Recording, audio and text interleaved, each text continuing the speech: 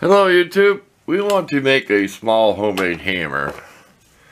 That's what this is. This was not done on a lathe. It was a piece of chrome plated, really hard stuff, and that was done with a Dremel years ago and a grinder. And I always thought it was a little too long, and that just pressed in there, drilled. But we like this handle so much. All it says is made in USA. There's no name on it. And this is 5/16 rod, if I'm correct, which I'm sure I am. Okay, this is a 3/8 coupler nut. I cannot tell you how long it is right off, but I forgot I'd cut some off. When I was working on that farm jack, I had to make a little tool to press these pins out. So that's how long it is normally. So we could give you an approximate on that. I should have done this before I started filming, but it's over 1 3/4 inches. Now it's about, hold on. Okay, I think 1 1/4 or something like that. Yeah, it doesn't really matter.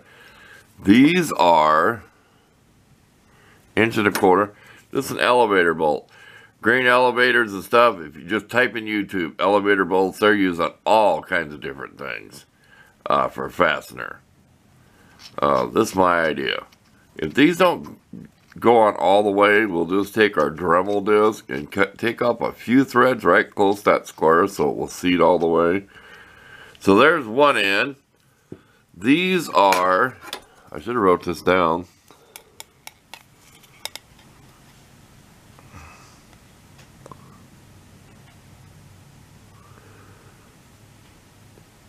I think something like 13/16. They're under 3/4, okay? Like this. Look how small this is. This is a 1/4 inch bolt. This would look better. I'm almost tempted to yank that out and redo it. Package of 10 is probably like $4 to $5. Don't buy the galvanized. They're always nasty. You're not going to probably have as good a metal either. That's just my preference. Get the zinc plated. When you grind it off, you're going to grind something. You're going to polish the metal with whatever you do. Polished head. But that's my idea. This is almost like 5/16 across the flat. We're going to drill a hole this way, okay? The rod has to go all the way through or almost all the way through. You know, we can adjust our depth stop and watch with our drill. If it does, it doesn't matter. I mean, you just smooth it off, polish it. That'll be JB welded. Well, you can always cut grooves and stuff when you put JB welding somewhere, so it has something to bond to, so this isn't completely round, so it tries to pull out. And these will be cut off accordingly, so you just screw in the end. That way you can change the ends, see? That's the whole idea.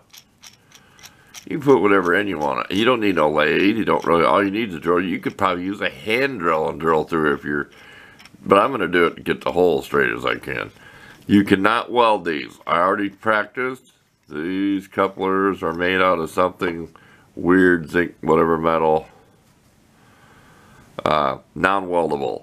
When I tried welding, it just welded right on top, and even with the plating ground off. So I do not know why they wouldn't take the MIG welder. So said we'll have this down in our drill press vise, drill the hole exactly centered. And then we'll go from there. So that's the only really work we got to do is drill this hole, cut this off. We'll show you some hacksaw blades we got. So we'll be back after we drill this hole and get that cut off. That's the only work you're going to do besides cutting these bolts to length. But I said you can change in whatever you want. You can unscrew them, add whatever tip you want on this thing. I'd recommend don't do what I did. You know, use a whole one. It'd be a lot bigger, but we're going to use what we have. You know, we can always remake it. If you don't like it, just heat it up. That JB welding ain't going to hold forever. If I would have thought in the store, I would have bought another one. No use even showing you whatever. Coupling nut, 3/8/16 threads per inch. The elevator bolt.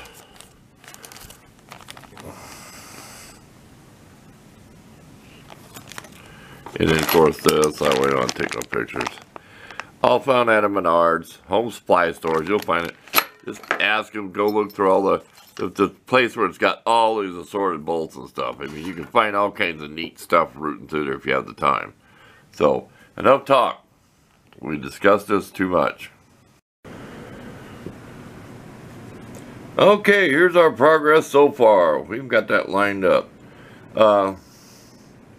We're in there about a 1/2 inch. What we did was we drilled this hole in here one size less than 5/16. So I can't tell you what it is. It's a 64 less. Then we ground it kind of at a taper on the grinder. So we had to actually tap it on with a wooden mallet. Now it's still a little loose. Okay, but it won't go this way much. So when we put the bolt in here on this side, it should tighten it. The whole idea I'm trying to get to is use these ends to tighten it on there. And if you're come a little short on the bolt, because it's kind of hard to grind a bolt off. You put a nut on it before you hacksaw it off. Drop something down in the hole. You can take even like a little piece of lead. You can take almost anything that's going to squish, and it's going to tighten it up. Because this hammer is not meant for pounding really hard. If the head did start coming loose, we'll go ahead and epoxy it all together. But I want the heads interchangeable. So it's going to be kind of like a flat, you know, like a bodywork hammer. But this is going to be kind of like a ball peen head when I'm done. So be careful, don't break your bolt off. I got that pretty tight to get up there. If your last threads don't go, take a Dremel cutter bit or something. My hands are grungy. I haven't got no gloves. I run out. I got to go in the house and get some of them nasty plain ones. Yeah, grind some of the threads off up towards the square part, because that's where they kind of catch at. So there you go. And this is not an actual screwdriver shank. I put this in here years ago. It's kind of nasty. See it? Hate to show that. But it's a working tool.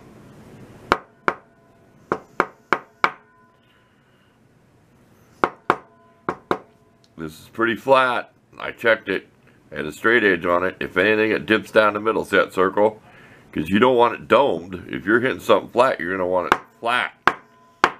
Okay, let's finish with the other bolt. We'll get it together, then we'll be done. Like I said, if you have any problems with it coming loose, you could JB weld it all together. My idea is to make sure the bolts hold it. So you have to drop something down in there, real small, just to press against there to tighten that so it can't pull out. Okay, back to work. Okay, we are done. I suppose you can make a wrench to fit in there, because I barely fit a wrench in on the one at the top. The bottom I had to use needle nose vice grips, but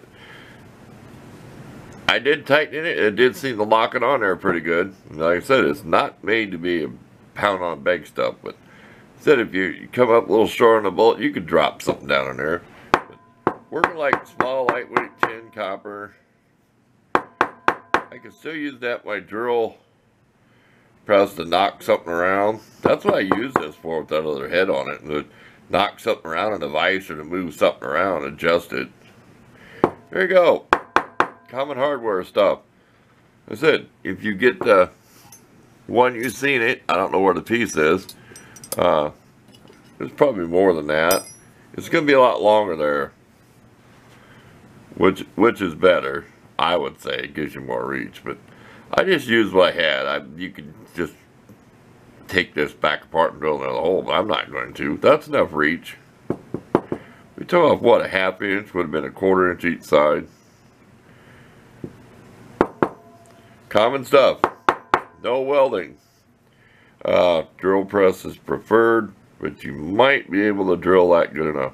Like I said, I went one size under 5/16, or whatever the shaft was, 6/4, and then ground it on the bench grinder to a taper. So we're done with this little project. The handle, we might clean it up someday, but it's a tool that's going to get used. So thanks for watching, and after the pictures, I will have a little short video clip showing you this hacksaw blade I found that I like better than a different brand. I don't get paid to show any of that stuff, so I always put it in the description, but it's a lot less wavier. You'll see if you want to see that. So thanks again for watching.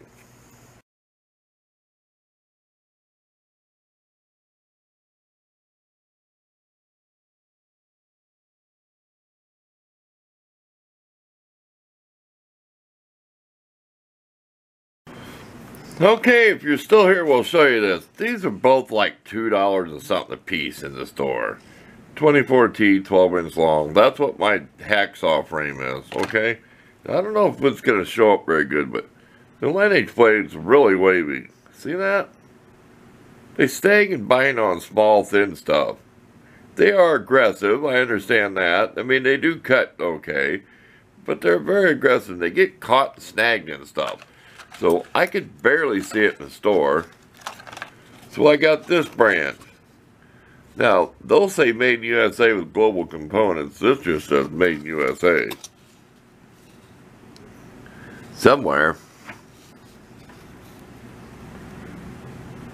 Like I put in the description, I don't get paid. Anyway, see that? That's less wavy. Let's see if we can get them both up here. Here's the Morse blade. Here's the Lennox blade. Can you see the obvious difference?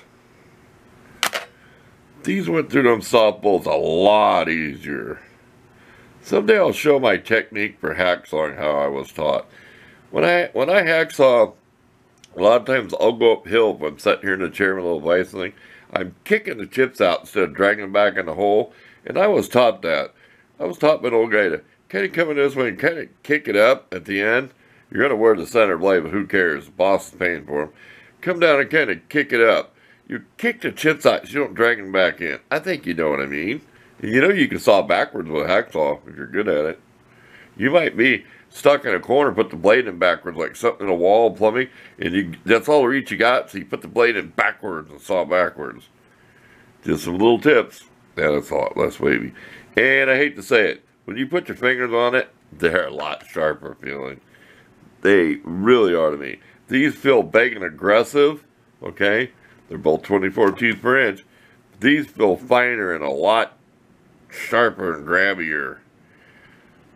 Like you'd cut your finger faster on this one. There you go. Thanks for watching if you watched this far.